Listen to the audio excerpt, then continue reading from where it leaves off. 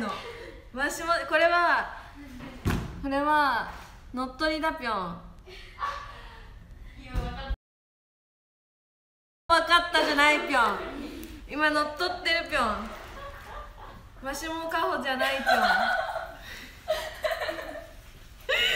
ずかしい、これ本当にメンバーに見られるのが一番恥ずかしい。やば、すごいね、やめて。今すごい4人集まってきた。すごい恥ずかしいぴょん。いや、これは本当にカメラロールを見られ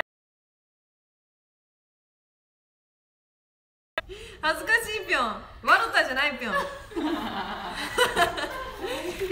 れはマシモカホじゃないんで違うんです。ぴょんぴょん星人が乗っ取ってるんで、まず自己紹介から始めていただかないとわからなくってですね。はい、そうです。ぴょんぴょん星人が乗っ取ってるぴょん。もう今日で最後。はい、皆さん満足したぴょん。最後だぴょん。もうこれはぴょんぴょんオイラが仕方なく地球に来たぴょん。めちゃめちゃコメントしてくれてるぴょん。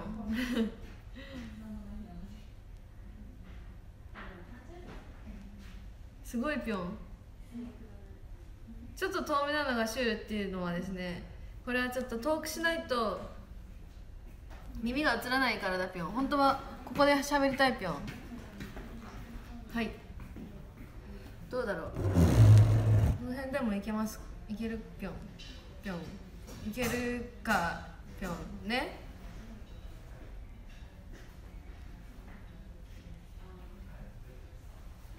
マシモスタイルは今日はしてないぴょん。正面から見てるぴょん。握手会にも来てほしいぴょん。考えとくだぴょん。耳は動かないぴょん。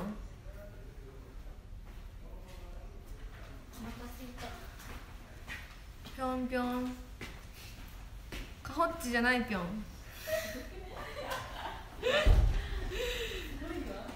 このぴょんぴょん星人は30分の命だぴょん。30分でぴょんぴょん星に戻らなきゃいけないぴょん。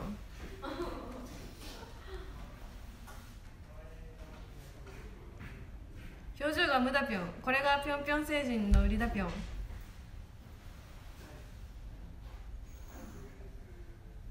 帰るぴょん。日帰りだぴょん。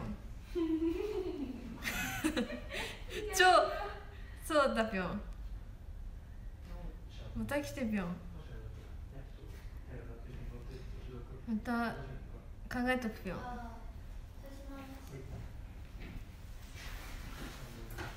現れてるぴょん。そうだぴょん。ぴょんぴょん星人で DMM 配信しないぴょん。ぴょんぴょん星人が DMM で配信したらそれはもう大変なことになるぴょん。すごい見られてるぴょん。交通手段はなんだぴょんね。ぴょんぴょん。人参が動くぴょん。ぴょんぴょん製の人参は。今日はマシモカホさんはどちらに。マシモカホさんは家で野球とやらを見てるぴょん。ぴょんぴょん製ではキックベースが流行ってるからちょっとオイラにはわからないぴょん。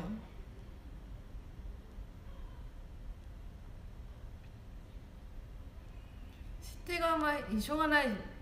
今考えてるだぴょん。キックベースは笑えるぴょん。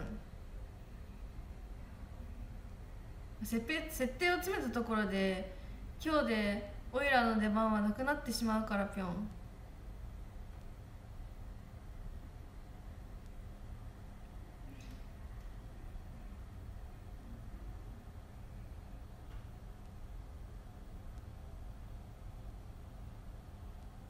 すごい、こんなにコメントっていつも流れて早かったっけぴょん。そのまま公園に出ないぴょん。流れが速いぴょんね。どうぴょん。流れ速いぴょんね。なんでぴょんぴょんステージやろうと思ったの？それはいや、やろうじゃなくて、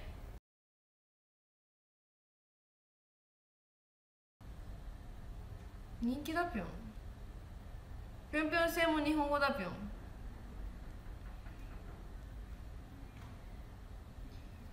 やば、みんなぴょんぴょん星人のこと好きだぴょんね。大丈夫だぴょん。この真顔でぴょんをつけるという配信、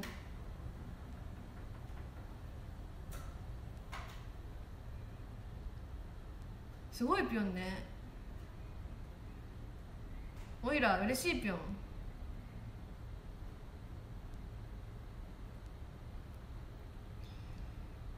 地球に来た目的はマシモカホのショールームを乗っ取りすることだけだぴょん。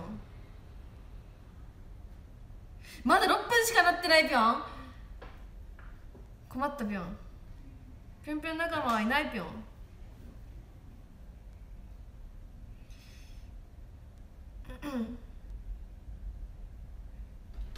でもショールームイベントの時30分やったよね。やったよね、確か。やったぴょんね。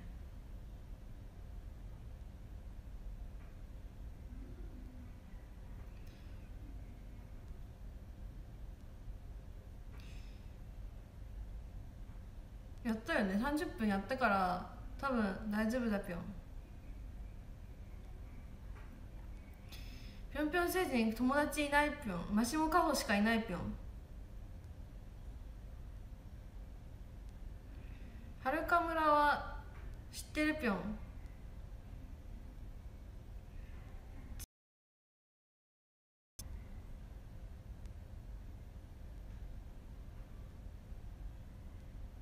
今日はマシモちゃんいないぴょん。みんなもちゃんとコメントでぴょんをつけてるから嬉しいぴょん。2人の共演をお待ちしてます。考えとくぴょんね。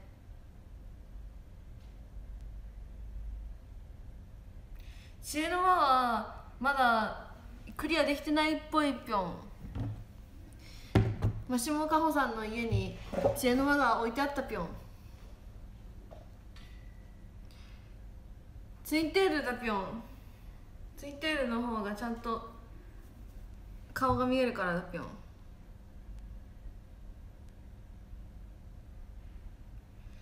きな食べ物はキャベツだぴょん。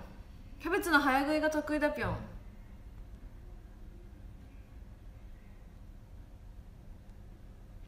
その耳は着脱可能だぴょん。可能だぴょん。可能じゃないぴょん。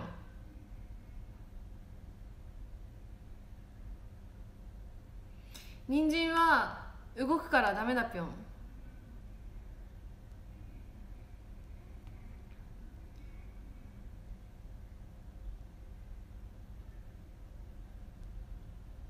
すごいめっちゃ突っ込むぴょんね、みんな。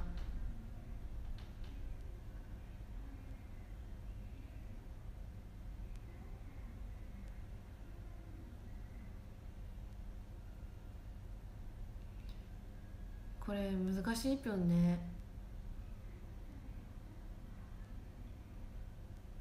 おもろいぴょん。ぴょんぴょん。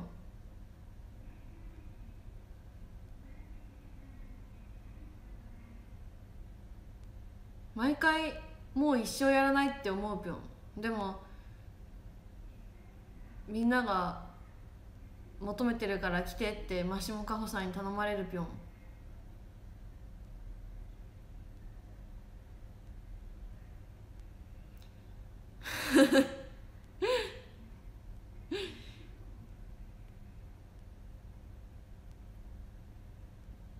意外にテンション低めなのがおもろいぴょん。それが売りだぴょん。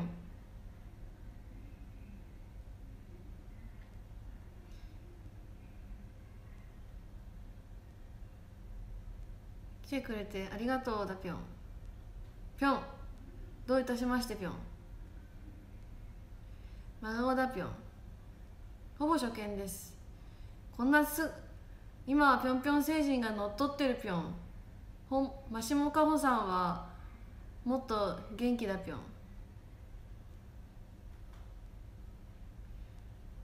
20日の公演もぴょんぴょん星人はいるわけがないぴょん。ぴょんはおいらはもうこれが終わったら星に帰らないといけないぴょん。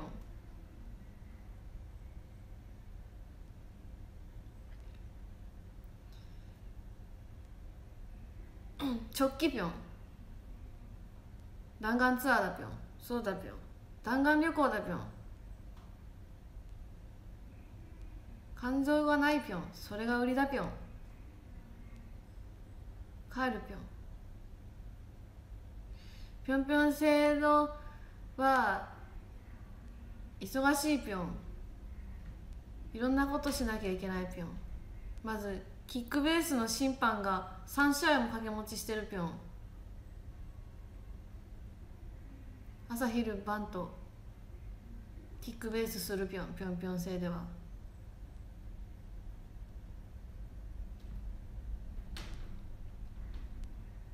そうだぴょん。忙しいぴょん。この耳は動かないぴょん。そうだぴょん。人が足りないのともう人気すぎるんだぴょん。べし。基本的にキックベースの審判を職業にしてやっているぴょん。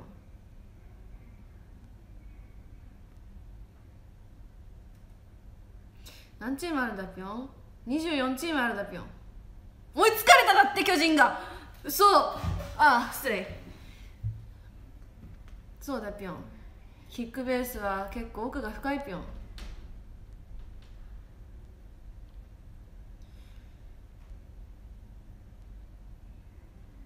うちのところでも審判してほしいぴょん。交通費は出るかぴょん。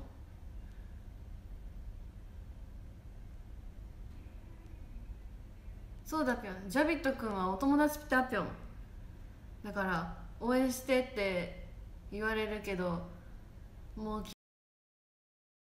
つも断ってるぴょん。マシモカホって人が応援してるぴょんっていつも言ってるぴょん。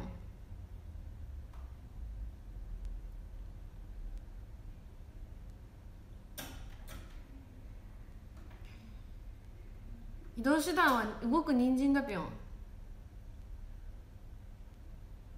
動く人参はもう日本じゃない、みんなの世界でいうプライベートジェッキだぴょん。プライベートジェットだぴょん。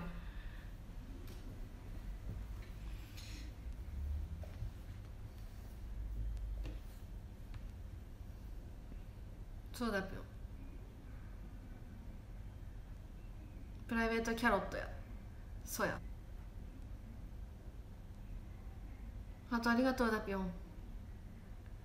ちょくちょく噛む。ちょっと難しいぴょんね。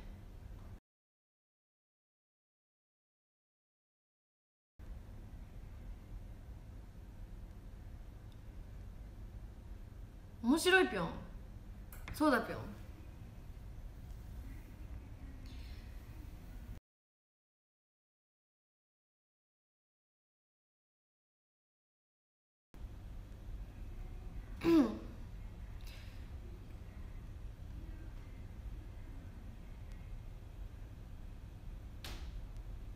ぴょんが予測変換になるようになったぴょん。人に携帯見せるときは恥ずかしくないようにするといいぴょん。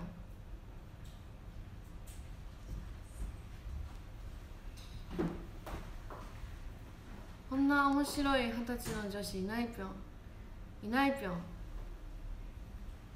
頑張ってるぴょん。そうだぴょん。ぴょんぴょん星には移住できますか。もうおいらしかいないからダメだぴょん。誰もぴょんぴょん星にはもう移住させないぴょん。これ以上人が来たらぴょんぴょん星は爆破してしまう。爆破はい、他のぴキックベースの選手たちで手一杯だぴょん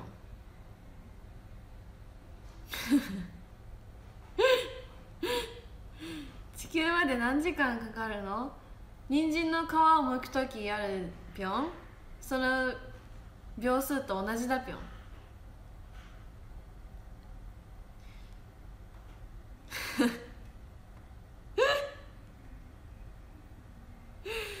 ああ、はるか村に征服されるぴょん。はるか星人ははるか村だから大丈夫だぴょん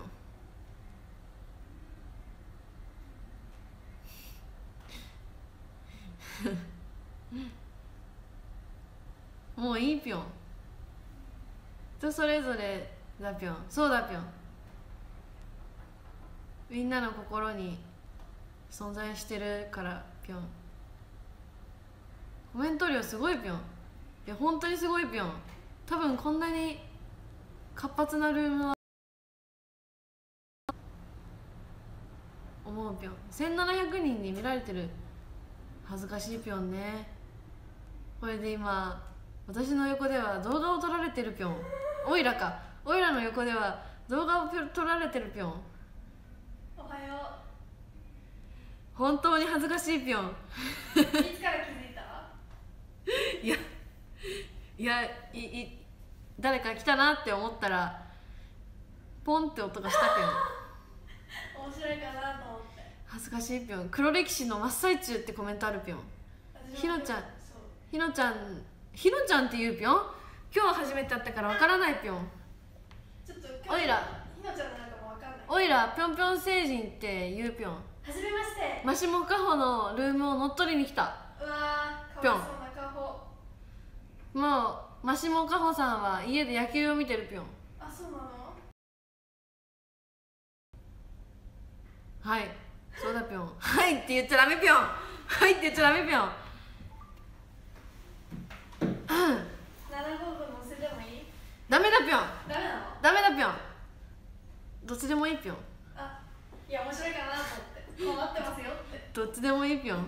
シュールだよ。どっちでもいいぴょん。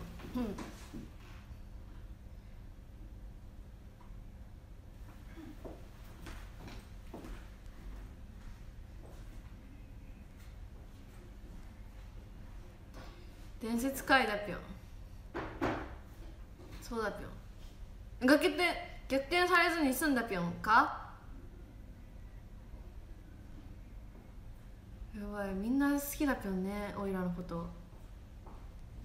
マシモを返してくださいって言ってるぴょん。ごめんぴょん。ごめんぴょん、ごめんぴょん。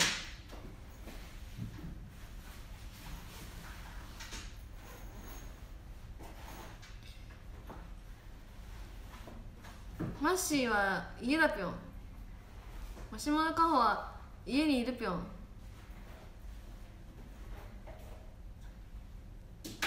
でも今友達が一人増えたぴょん。三村ひのっていうらしいぴょん。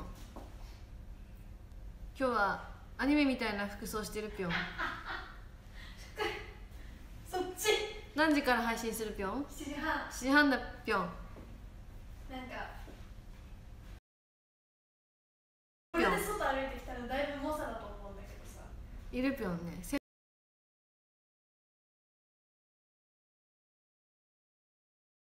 秋冬感じるぴょん。冬はしっかり雪が降るぴょん。春は花粉がひどいぴょん。だからぴょんぴょん製のキックベースの人たちは春がオフシーズンになるぴょん。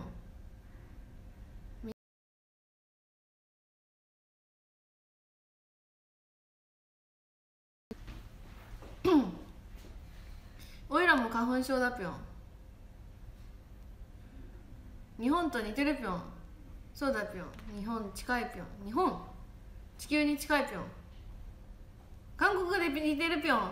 初見のバッジついてるぴょん。こんなすぐ保証できないぴょん。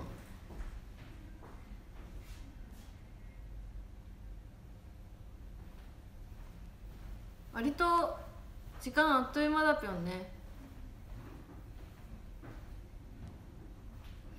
今日はスクショしやすいんじゃないかぴょん。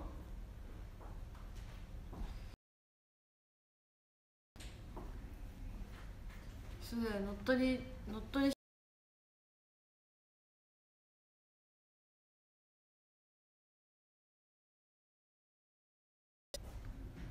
白だけに。地球はホワイトデーらしいからねぴょん。みんなお返ししたぴょん。ホワイトデーの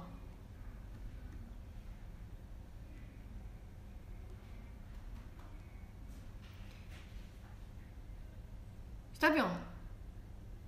よかったぴょん。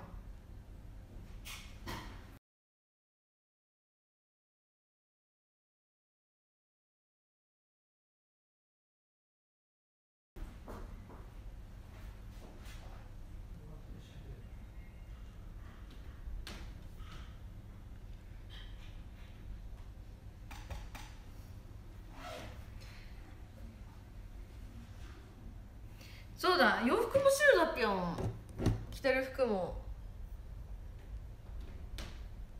実質壁だぴょん。服も白だったぴょん。壁同化だぴょんね。ぴょぴょん星人は女子だぴょん。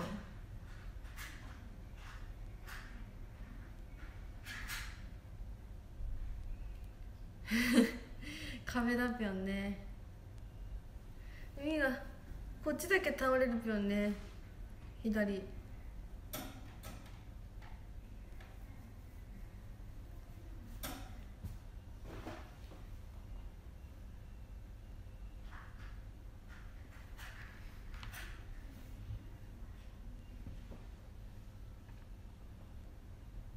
画面固まってるぴょん。多分オイラが無言だからじゃないぴょん。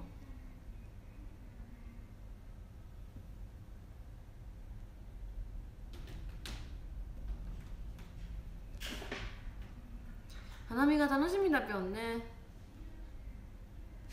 ぴょんぴょん。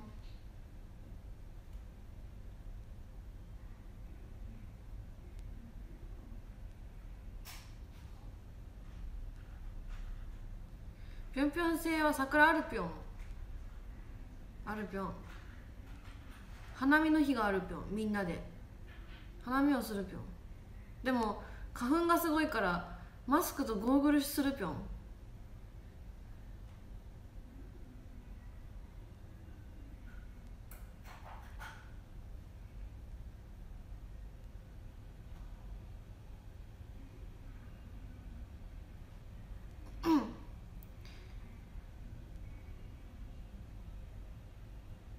そうだぴょん。その後にキックベースするぴょん。みんなで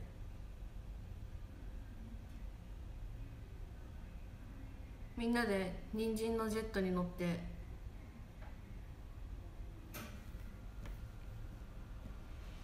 ぴょんぴょん星人のお友達はマシモカホと三村ひのだぴょん。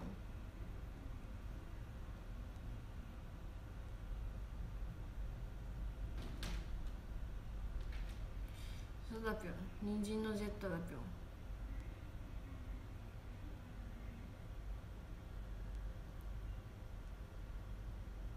あ、ジャビットくん。そう、ジャビットくんもだぴょん。忘れてたぴょん。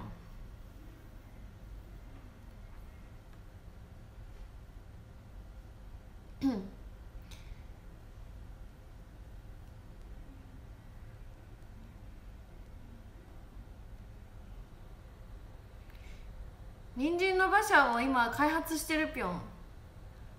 だからキックベースの収入で頑張るぴょん。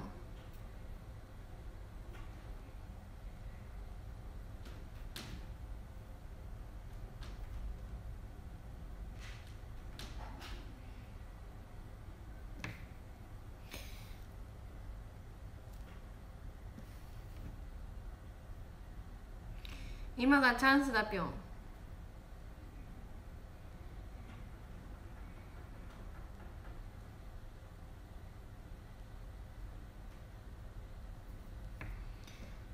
スクショしたぴょん。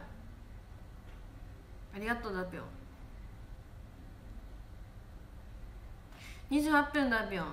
お、2300人超えたぴょん。ありがとうだぴょん。あと2分耐えるぴょん。すごい、みんな応援してくれてるぴょん。だぴょん。かわいいぴょん。なんならマシ、その辺のところどう思うぴょん。